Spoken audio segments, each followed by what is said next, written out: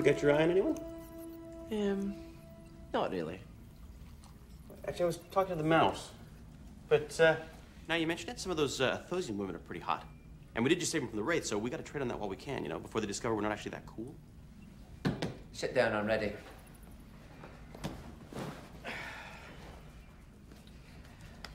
I'm surprised you're so eager to volunteer for this, Rodney.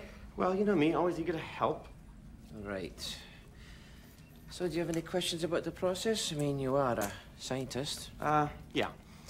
I'm sorry, medicine is about as much of a science as, I don't know, voodoo? All I need to know is that that will enable me to use ancient technology like Major Shepard, or yourself. Yes, hopefully. You are the first human trial. Well, why now?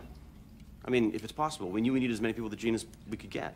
Well, actually, without proper FDA approval, it was virtually impossible on Earth. Let's just say it's legal here in the Pegasus Galaxy. Well, and completely safe.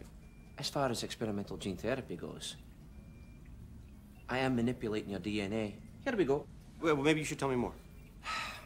We believe ATA, or ancient technology activation, is caused by a single gene that's always on, instructing various cells in the body to produce a series of proteins and enzymes that interact with the skin, the nervous system, and the brain.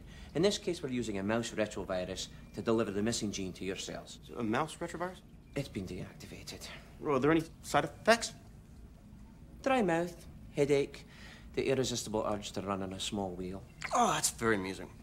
So how long till it starts working? It could take some time. What is that? Oh, something I found in one of the research labs.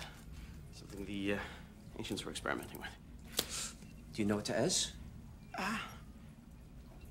Pretty sure. Desalinizing the seawater and storing it in tanks big enough to supply the whole city. Good, so fresh water won't be a problem. It seems some ancient technology requires the user to have the gene. Now, other things merely require initialization. Once activated like the control room, anyone can push the buttons to make it work. Good morning, Dr. Weir. Morning. Careful! I think we need to designate some recreational areas. Yes. We certainly need to clear the hallways and get everything put away as soon as possible. And can we lose the 10,000-year-old dead plants? Of course. We're still in the process of making sure everyone's been assigned living quarters.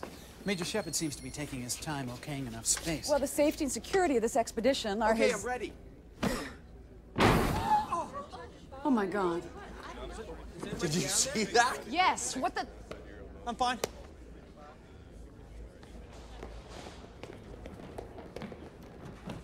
Look, Beckett's gene therapy worked.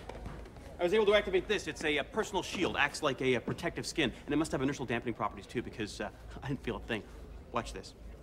Hit me. Oh, God! I didn't have to swing so hard. And I noticed that he didn't even hesitate. I'm still trying to understand how you thought it was a good idea to test this device by having someone throw you off a balcony. Oh, believe me, that's not the first thing we tried. I shot him.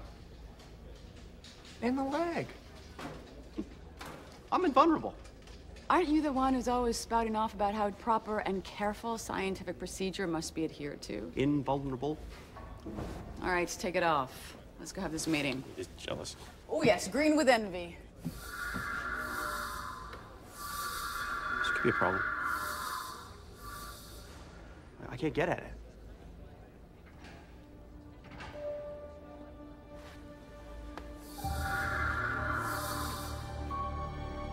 Just checking.